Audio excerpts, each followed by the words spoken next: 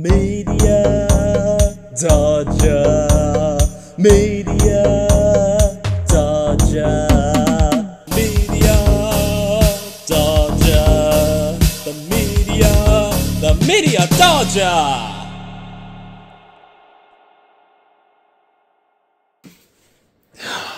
Alright, what kind of Kris Kringle Christmas crap am I going to endure this time? Well, you know what? I'm going to sit through 2 holiday specials. And no, I don't mean Christmas movies, none of that. I'm talking about 2 TV specials for Christmas. And not just that, I'm watching 2 Christmas specials that have often been dubbed among the worst TV specials of all time. Exhibit A, The Christmas Tree. It aired once in 1991 and never again since. That's a good sign. You want to know what's even more shocking? The special was actually first released direct-to-video exactly 10 years before a major catastrophe befell New York City. That right there begs for apocalypse. Now don't give me this coincidence bullcrap. They knew by releasing on that day. Why am I even trying to make sense of this? Let's just watch.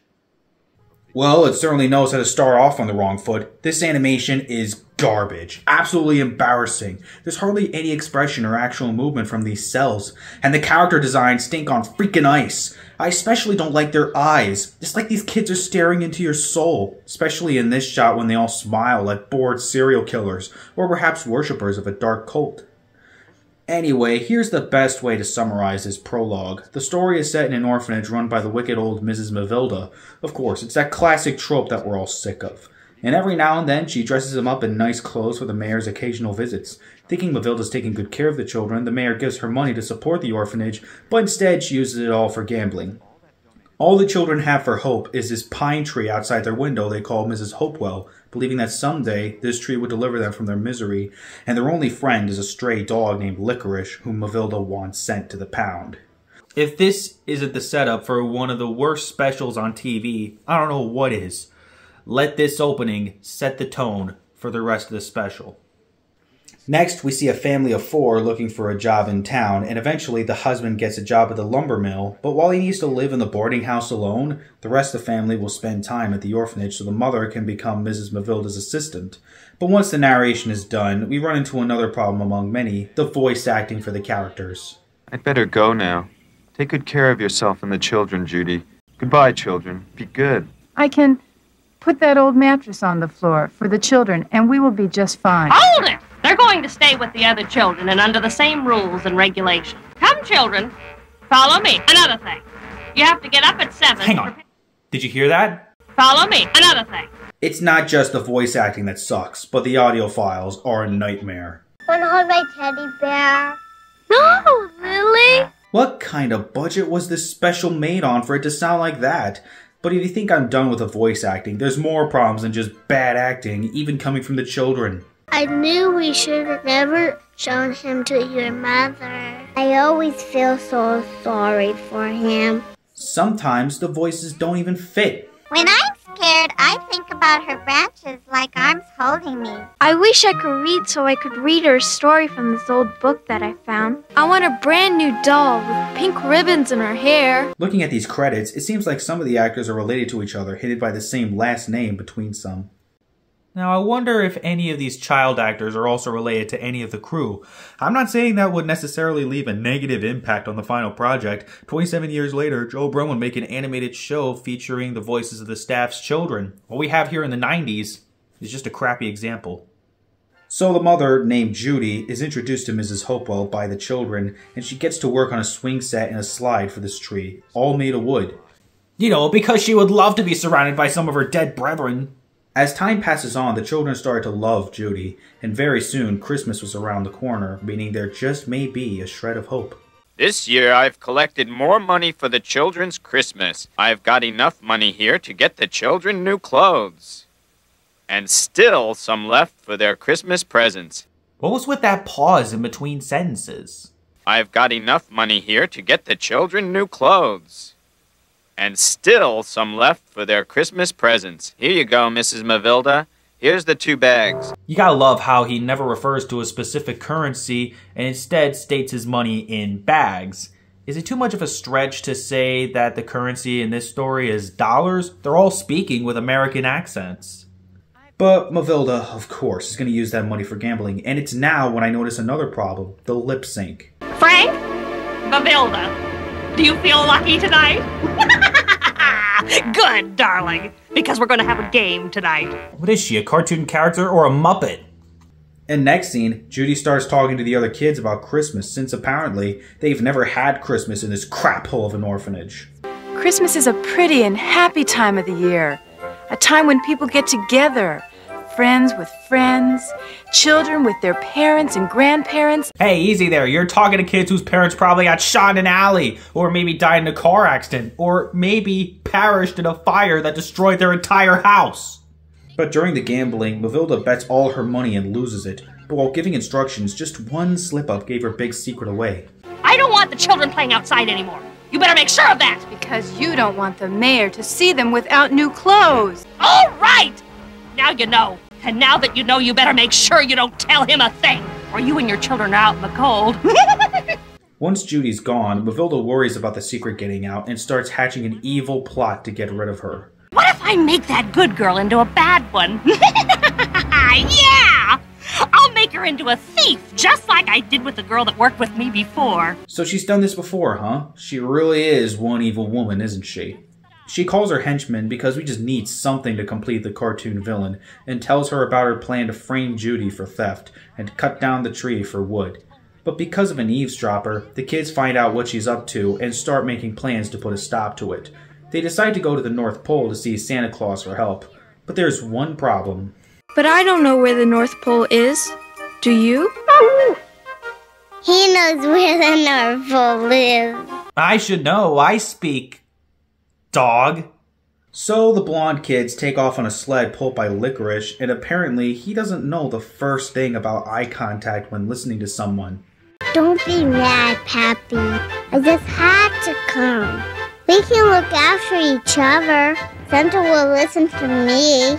And besides, I brought the food. What was he even staring at this whole time?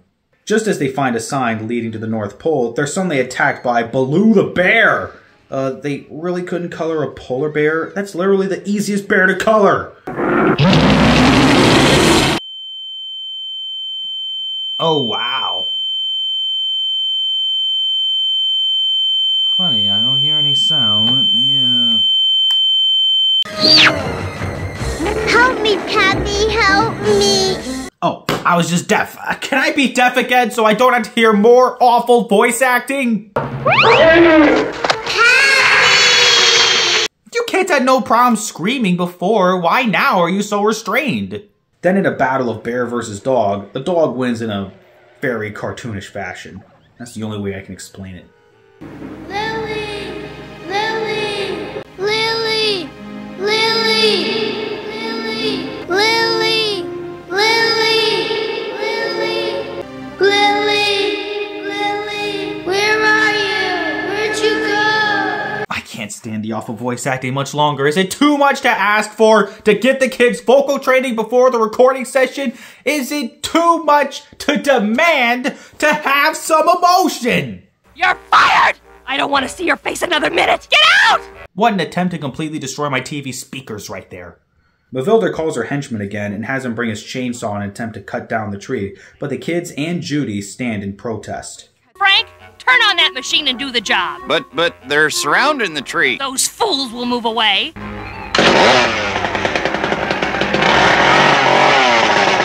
What is the meaning of this? Hey, where'd the snow go? Oh, there it is, right back in the next shot. Mommy, Mommy! But where's Lily? Where is she? She's gone, Mommy. Oh, God, what do you mean? Ray. Where'd he come from? What kind of sloppy writing is this for him to just show up like that? She fell from a cliff, Mommy, Daddy. All the way down. And I couldn't find her anymore. Their reactions to hearing of their missing child is the best part, though. That's totally how I would react. What happened with the money that I've been donating? Why didn't Mavilda buy toys for them? And look at them.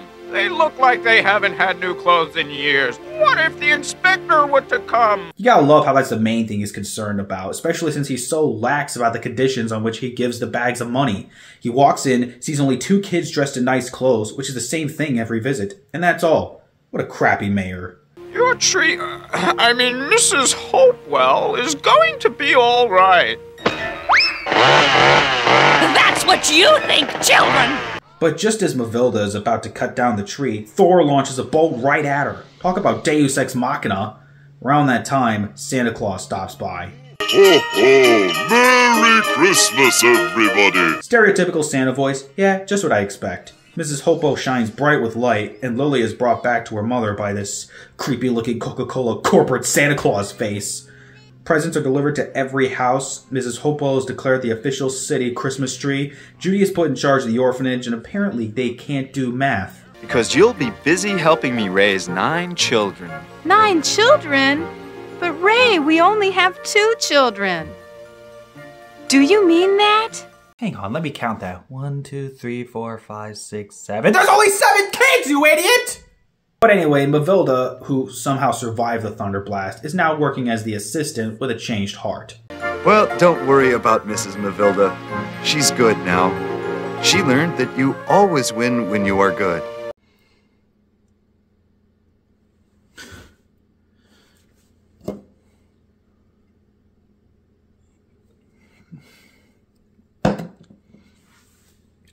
Man, I sat through 42 minutes just for that.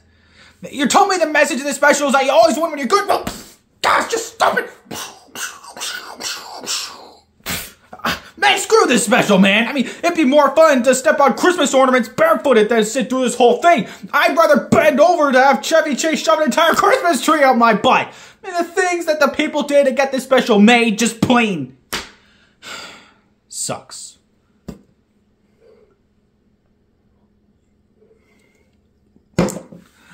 The sad part is that even though this special is an abomination to mankind, it's not the only thing considered the worst Christmas special of all time. There is another. I did say that this was a double feature, so here it is. Exhibit B, Rapsittie Street Kids Believe in Santa.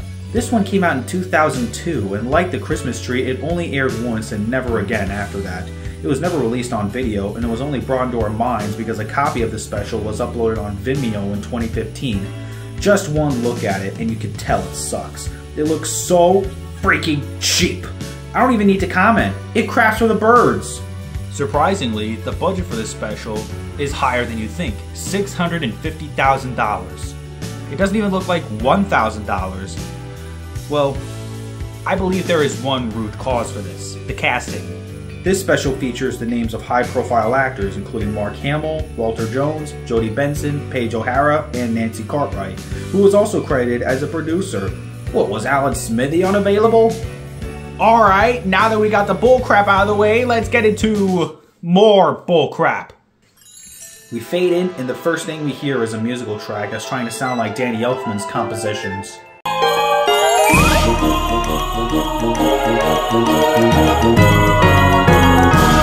Guess those producers really beat them to kidnapping the Santa Claus. That's the perfect soundtrack to a crappy, blocky-looking town. Next, we see a school bus pulling in a street, looking like it's on fire on the back, and a character immediately starts dropping the rhymes. It was the week before Christmas that I'm talking. I spent the day shopping with my grandma walking. Get used to hearing this quite a lot. I've been a good boy through the year, you better know it. Get ready, Santa Claus, to start decking the halls with gifts from my Christmas list. There should be a name for this kind of rap. I have the perfect name. It's called Ka-Rap. Also, creepy smiles. That's always nice.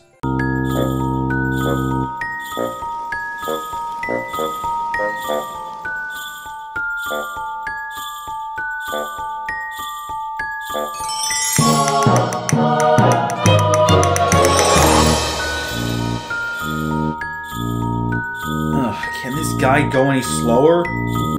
Mama, I miss you big. So here's the gist. Ricky received this bear as his mother's final gift, and he wants to give it to his classmate. Ah! Get back! Next, we see them going to Rapsittie Street Elementary. Their motto is striving for excellence. You should start by spelling excellence correctly. With that, we have more awful animation. What kind of movement is that for the dinosaur to be traveling in after being thrown by this one kid who has a scarf over his mouth? And more importantly, what's up with that kid having a scarf over his mouth? Is it because they couldn't afford to animate the mouth? What's that? Not enough? How about bad animation accompanied by crap? I'm a decorating master, no one is faster. Don't you know I'm a Christmas tree blaster? Did I forget to mention how awful the jokes are too? For context, Ricky ends up tripping over shoelaces and causes the ornaments to fall off the tree in the laziest way possible. That's a tough break, Ricky. No, man, that's a lot of tough breaks. All over the place. Hey, Ricky, good job. Looks like you made a smash hit already. I could go on and on about the animation. Like during recess when the kids throw snowballs at each other, all logic dictates that a snowball would break upon impact with a human body. But not in this movie. Plus, what is this movement meant to simulate laughter? And then we have whatever this is for a tackle. But then get a load of this bullcrap. Ouch! Ow! Ow! Miss Parrington, get him away from me! Get him away from me. That means he likes you. Thanks a lot, teacher. Now this kid's gonna grow up a rapist. Sorry if I keep bringing up the animation, but look at this part where this guy comes in. Hello, sir. I hope you have a really, really happy holiday. Why, thank you, Lene. I'm too lazy to turn my head in the proper direction. It's been 14 minutes since the special started and we barely have any plot. Hardly anything happens. But finally, we get to something that was set up at the beginning. Ricky giving the bear to Nicole, the rich snob who only cares for expensive things. Have you lost your mind? Are you purposely trying to embarrass me? I can't even exchange this nasty old thing. Ricky runs off upset, while Nicole throws the bear in the dumpster. Then we go back to the suburban neighborhood, which is filled with a bunch of stock JPEGs of Christmas decorations. You're telling me this was allowed to air on TV? It wasn't on the internet first? I'm shocked. Could things get any more low quality? Oh, see, for the kids nowadays. What's going on with that woman? Did she have a stroke? What do you think Santa will bring you this year? You still believe in Santa Claus? That's so last year. I suppose the tooth fairy still comes for your baby teeth. Jeez, Nicole, do you have to be such a poopy head? Look at me, look and you'll see. What? It's a musical? Only 17 minutes in, and already we have a musical number. It's not like the rapping, that's just done in the context of the story. This is a complete musical number, with a crappy song and equally lazy cinematography and movement. The way this special is animated, musical numbers are impossible to pull off. Look at how limited this choreography is. How are they expected to make this look good if the animation in the rest of the special is terrible? Hey, thanks Santa Claus, you're the best guy that I know.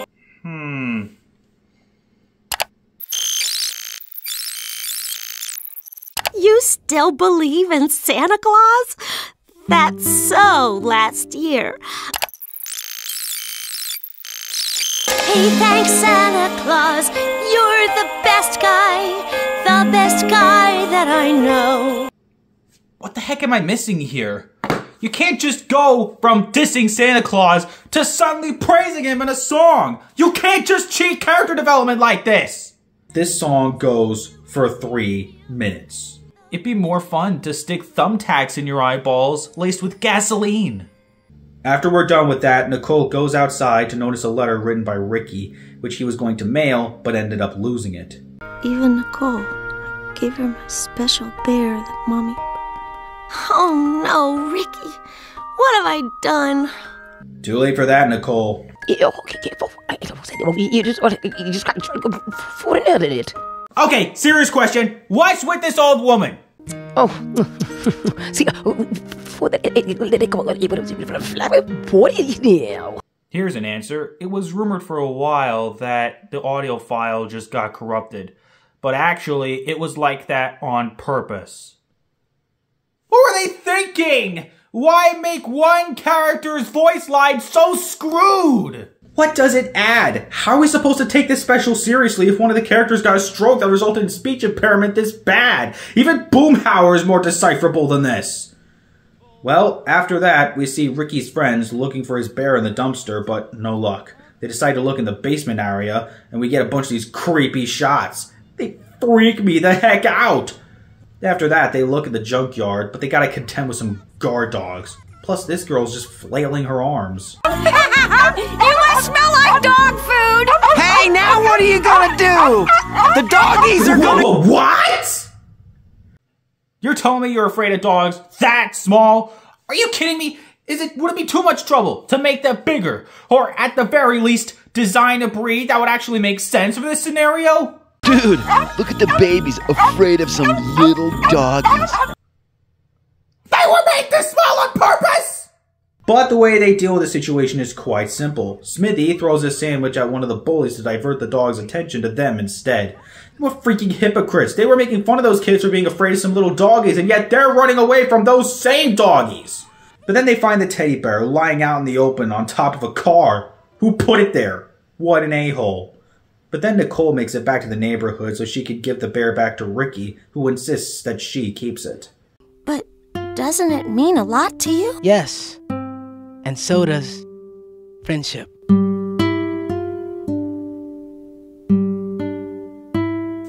Was it too much trouble to just cut the scene after the line was spoken? Did you really need that piece of music to play out first? Enjoy missing feet? Well, take that, you freaking foot fetish freaks. Have fun with this. Okay, this is a bit too much. We're talking about stopping foot fetish. That doesn't mean you have to chop off the entire legs. Hi, sweetheart.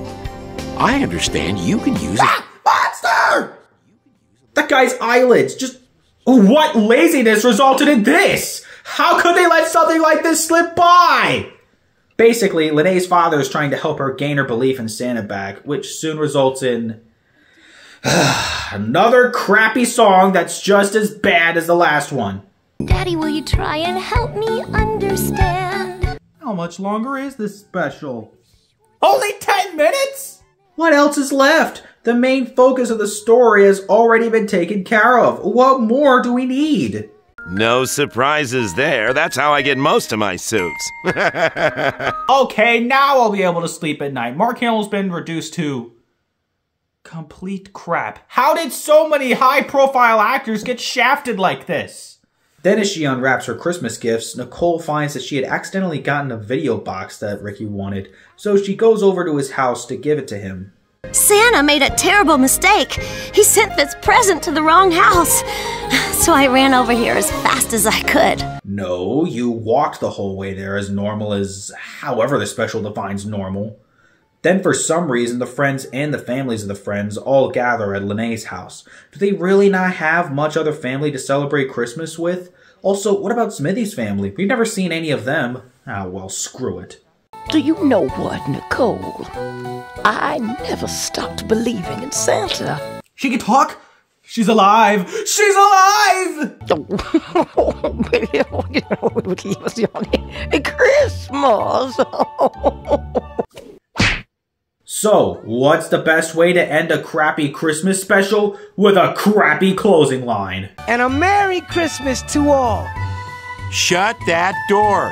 Wow, they got real lazy. All they had to do was cut that last line out and it would have been a lot less jarring. Also, that door been open this whole time? I'm real glad that's over, but then they advertise in the end credits that the Rapsittie Street Kids will return an Easter special called A Bunny's Tale. Thank goodness they're not James Bond, so that never happened. Well, that's my suffering. I don't know what more you want me to say. I just sat through 2 of the worst Christmas specials of all time. They were both terrifying to look at. I never want to see either of them ever again. Well, anyway, see you in 2024. Merry Christmas to all, and to all a good night. And if you can't sleep at night after what you just saw, then take some pills or something.